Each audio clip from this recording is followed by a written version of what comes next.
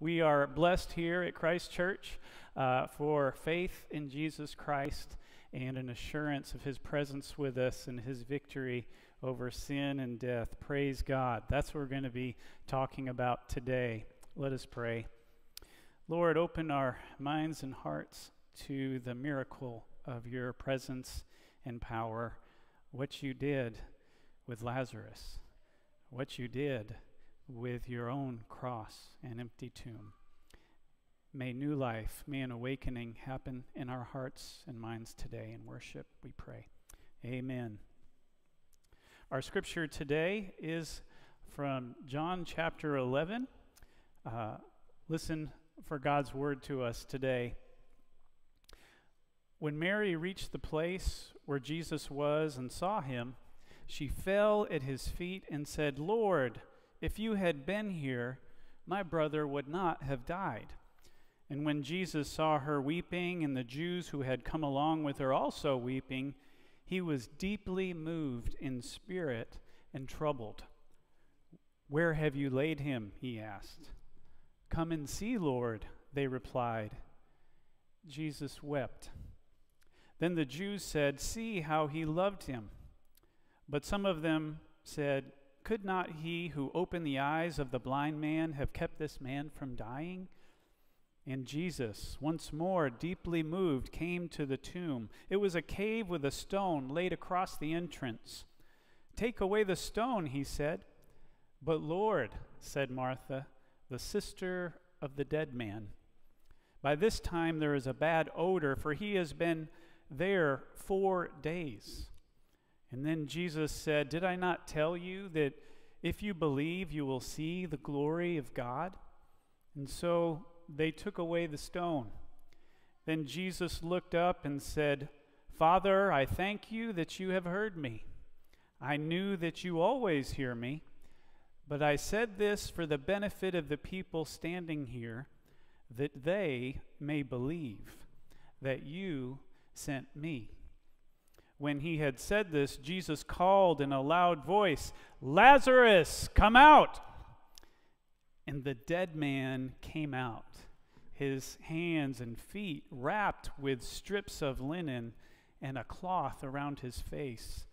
Jesus said to them, "Take off the grave clothes and let him go." The word of God for the people of God. Thanks be to God. The laws of nature never seem to stop Jesus from accomplishing the tasks that our Heavenly Father placed before him. Water doesn't normally just turn into wine, especially really, really good wine.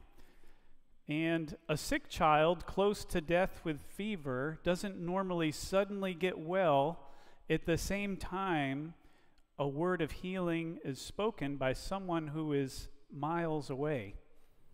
Someone who can't walk for 38 years doesn't normally suddenly regain strength and control of their legs with the spoken words, "Get up, pick up your mat, and go home."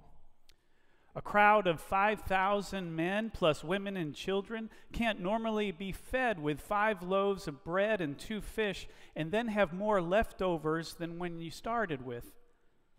Someone cannot normally walk on the surface of a lake and even have a conversation while doing so. A man born blind normally doesn't gain sight for the first time when following the directions of a traveling holy man. But with Jesus Christ, the power and glory of God behind the miracles, or signs, which is the preferred term in John's gospel, had begun to convince the people that in Jesus, accomplishing impossible things was fast becoming normal. And these 6 signs coming before our reading today in the raising of Lazarus, the 7th sign, raised the belief and expectations for who Jesus was, what he could do.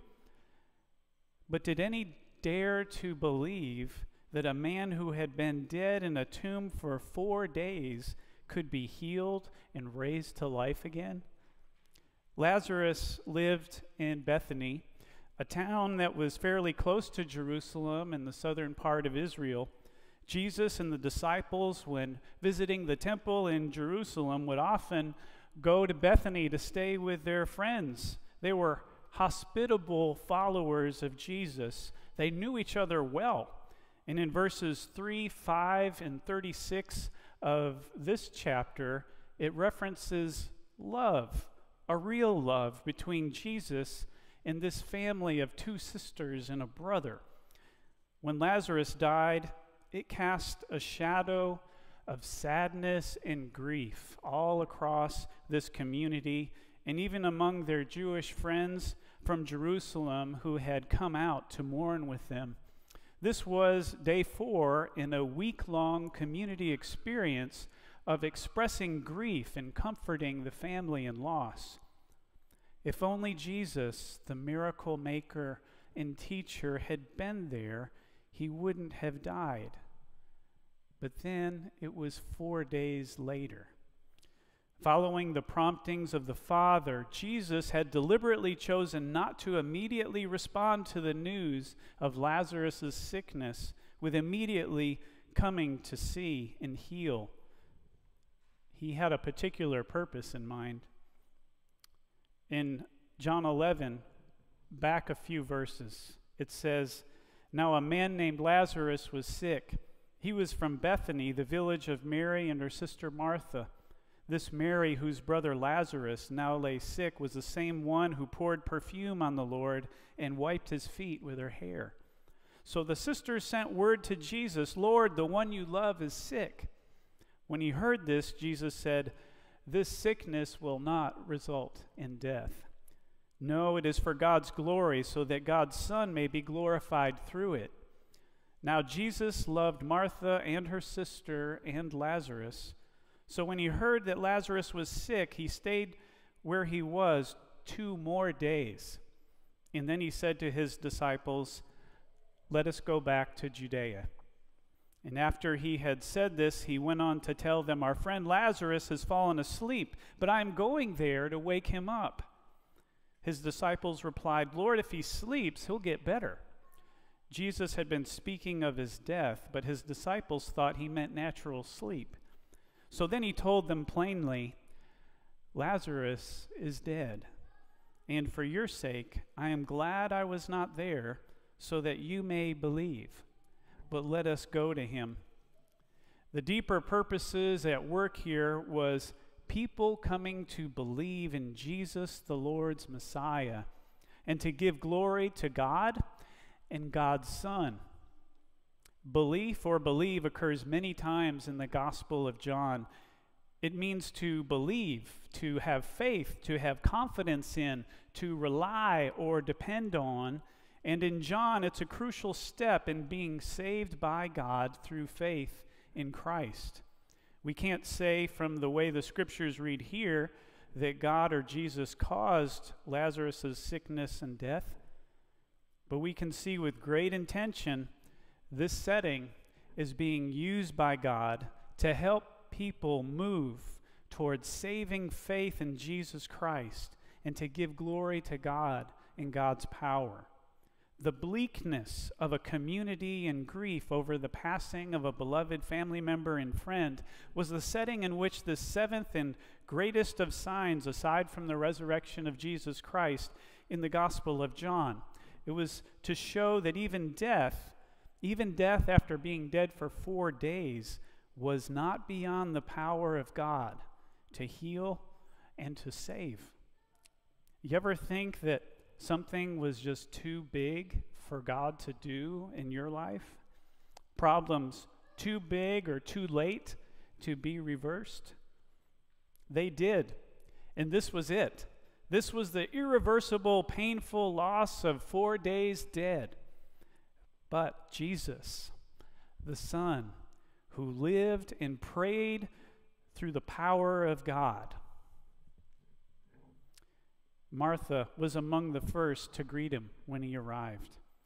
In John 11:18, it says, "Now Bethany was less than 2 miles from Jerusalem, and many Jews had come to Mary and Martha to comfort them in the loss of their brother. And when Martha heard that Jesus was coming, she went out to meet him, but Mary stayed home. "Lord," Martha said to Jesus, "if you had been here, my brother would not have died. But I know that even now God will give you whatever you ask." Jesus said to her, "Your brother will rise again." And Martha answered, "I know he will rise again in the resurrection at the last day."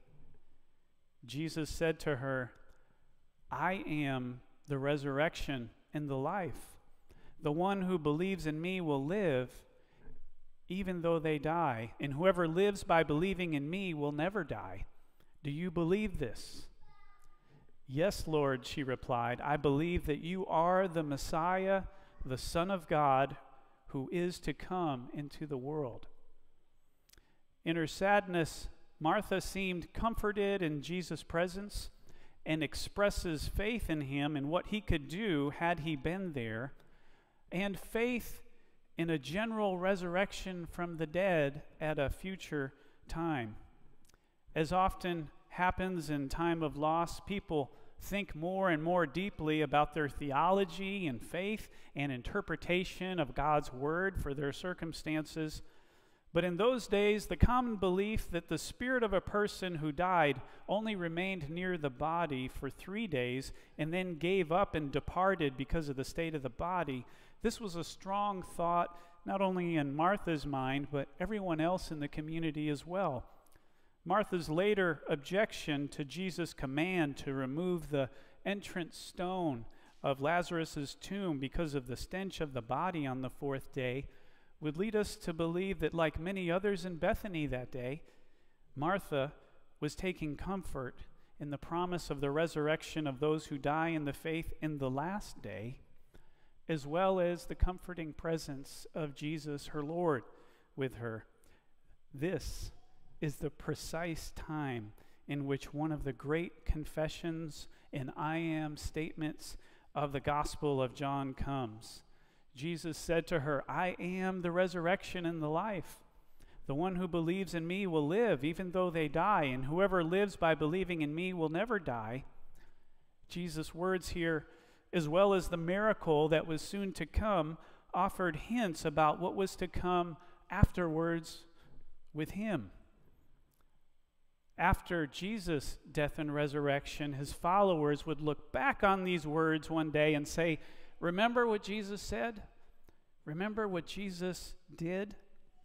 He was pointing to the greatest sign, his own greater miraculous resurrection from the dead that would make possible the general resurrection that Martha had spoken about earlier and about which the Pharisees and Sadducees debated among themselves. Here, Jesus Christ clearly affirms belief in him personally, as well as in the resurrection of the dead through faith and belief in him and God's power. Raising a man from the dead here is meant to draw our attention there, to belief in God's Messiah, and faith to give glory to God and God's Son in our circumstances. Remember the words of Jesus' prayer right before Lazarus was raised? "Father, I thank you that you have heard me. I knew that you always hear me, but I said this for the benefit of the people standing here, that they may believe that you sent me." Jesus' prayer beforehand humbly showed that it was the power of God and not his own by which this miracle happened through prayer. And like so many of Jesus' miracles, there was a deeper teaching being communicated here, that Jesus was God's Messiah, and God's power that is even greater than death was moving through him in his prayer to bring about resurrection into new life. The people were too stuck in their grief and loss to see it at the time, but many times God is at work in ways that we don't see and we don't anticipate, and we don't always have that belief in God's power over things that are commonly regarded as impossible. Jesus called in a loud voice, "Lazarus, come out!" And the dead man came out, his hands and his feet wrapped with strips of linen and a cloth around his face. And Jesus said to them, "Take off the grave clothes and let him go." Out of this bleak atmosphere and overall mood of death, Jesus the Son spoke a word of life, and the miraculous healing and resuscitation of Lazarus that no one ever thought possible, in fact, happened, and stunned a community with the good news that their brother and friend Lazarus was not dead, but he was alive. In commanding Lazarus's grave clothes to be removed, Jesus used the word luo, which means to loosen. In seminary, this was the example verb used in Greek class to figure out all of the variations of verb tenses in first, second, third person, singular, and plural. We learned how to say, "I loosened," "they will loosen," "we are loosening," "you have been loosening," and many other ways that are reflected on this chart. And I remember wondering, if you could pick one word in New Testament Greek to teach all of these different ways and forms, why would you pick this one word to loosen? But I later discovered this is a really, really good word. It's not only because it's the word of command that Jesus uses here to free Lazarus from those grave clothes that bound him after being raised from the dead, but because of other scriptures as well. In 1 John 3:8, it's translated destroy in the reason the Son of God appeared was to destroy the devil's work. In Revelation 1:5, it is translated freed in to him who loves us and freed us from our sins by his blood. In Luke chapter 13, verse 16, it's also translated free in, "Then should not this woman, a daughter of Abraham, whom Satan has kept bound for 18 long years, be set free on the Sabbath day from what bound her?" Friends, this is the word we are claiming for this sermon series starting today and for 2 more Sundays, Life Unbound. And we're claiming it for this time of being in a pandemic, and by God's grace, emerging from this culture of death and gloom with faith in Christ. We may not be out of it yet and still have to act responsibly and respectfully towards others during it, but when we just stop and think and pray, we realize that Christ is with us. And because of his cross and empty tomb, we have already the promise of salvation through faith in the resurrection of the body.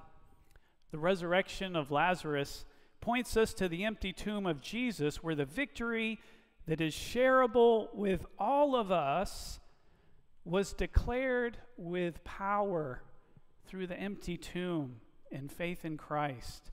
It's the empty tomb of Jesus, where we too can be unbound and set free, as Peter and the other disciples were later to discover. In John 20, verse 5, he bent over and looked in at the strips of linen lying there, but did not go in. Then Simon Peter came along behind him and went straight in the tomb. He saw the strips of linen lying there, as well as the cloth that had been wrapped around Jesus' head.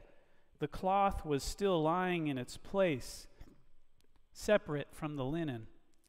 You see, where Lazarus was healed and resuscitated, Jesus was resurrected. Where Lazarus needed others to help remove these grave clothes, Jesus had a resurrection body that nothing could hold back, and even appeared and disappeared in a room the disciples were later to gather in.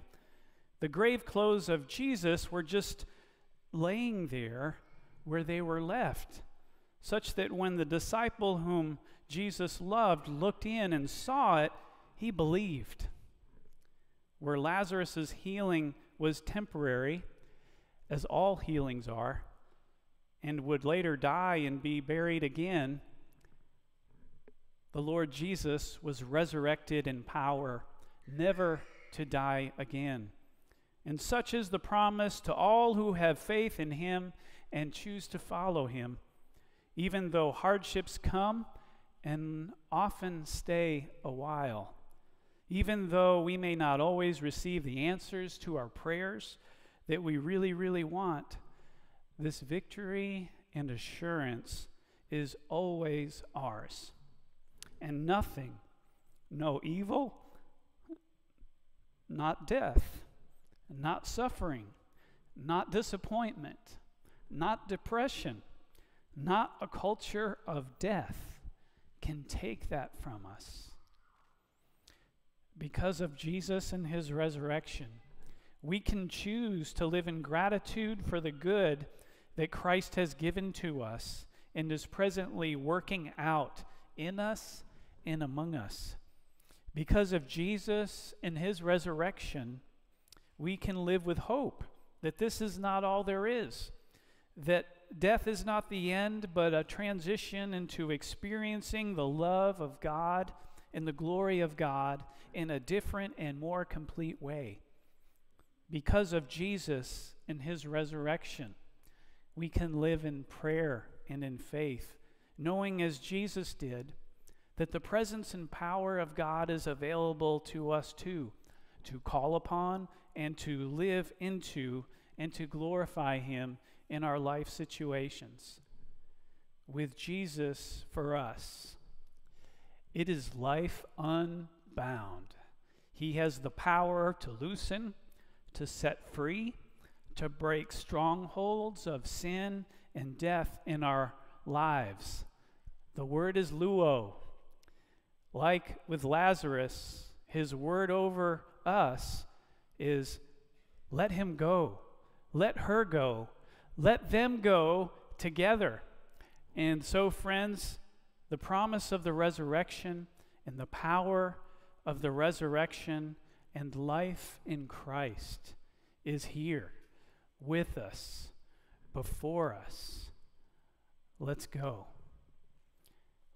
Let's pray. Thank you, God, for the resurrection life that you not only promise us, but you offer us here and now to live in, to dwell in by faith. Lord, with resurrection power, stir our hearts and our minds to live in faithfulness to you in this community of faith where you are raising new life out of a culture of death. You are giving hope in this mood of sadness that has been with us for so long now. We pray, Lord Jesus, you move us individually and as a community with expectant faith, with hope in you, and with eyes of faith that see the light of Christ that is yet shining in the darkness, and the darkness does not overcome it. May it be so, we pray in the name of Christ. Amen.